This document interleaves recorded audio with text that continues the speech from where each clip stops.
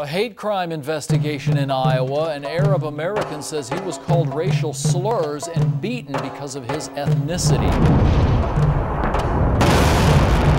We'll make a big glass crater out of the fucking Middle East for all I care.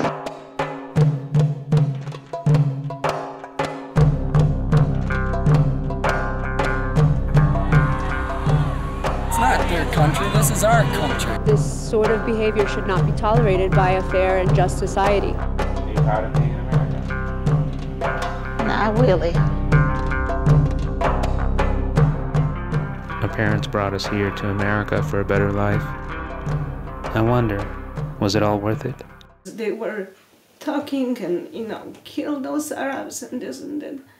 Why would you be killing my husband? Why would you be killing my kid? For what? People later on in history are going to ask, what was it like to be an Arab American?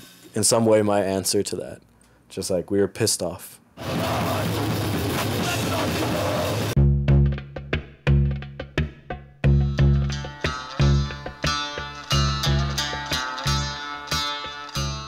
Who's allowed to see your hair? My husband, my uncles, and of course, ladies.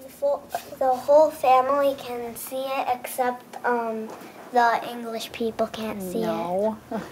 No, that's not the rules.